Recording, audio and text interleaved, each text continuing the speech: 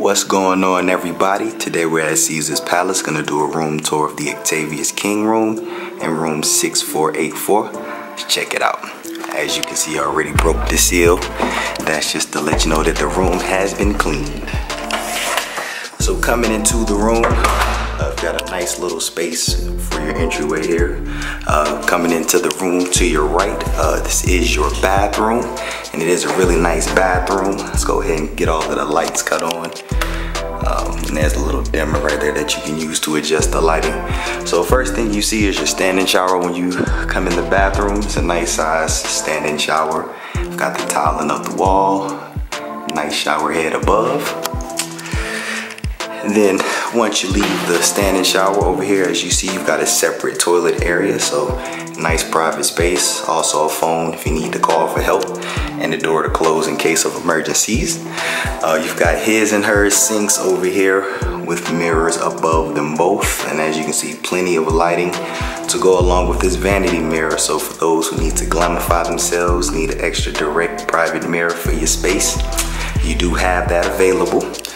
Nice size jacuzzi tub over here. So this is probably the selling point of this bathroom. So if you want to get your fizz on, it's a button on this side over here for you to kick back, relax, and enjoy a nice bath. So very, very nice bathroom. And then as we make our way into the main part of the room, here you've got a full body mirror so you can check yourself out before you hit the strip. Gotta stay fresh. And then across from your full body is the closet. So I've got a nice size closet over here. You've got some hangers, your ironing board, luggage rack, and in room safe in case you need to lock up your valuables. You've got a safe. And into the main part of the room we are. So over here, as you see, you have your nice king size bed. Seems really, really big actually, but a really nice bed. You've got an iHome clock radio.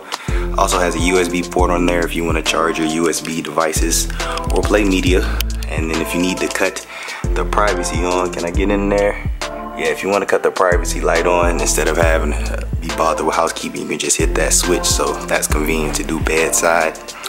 Across, this is your entertainment. So you've got your flat screen TV. It does look a little slanted, but we'll leave that there. And then down here you have some drawers. You've got 3 of them, so you've got a good amount of space if you need to store up some things. A nice little work desk space here, so if you need to do some work while you're in town, you've got a space. And you also have a connectivity panel, so if you need to hook up some media devices, you can do that. Also on Ethernet in case you want to hardline your internet. And then here we have a mini fridge. I think it's on this side, yeah. So no empty mini refrigerator, but you do have a mini bar. So if you want to grab some drinks and stuff, it'll just charge your card that you use it, check in. And then over here you have your little living room, lounge, dining room, however you want to classify this space. You got a nice sectional couch, or you have a nice sectional couch with a table. So if you have extra guests, you've got a space for them.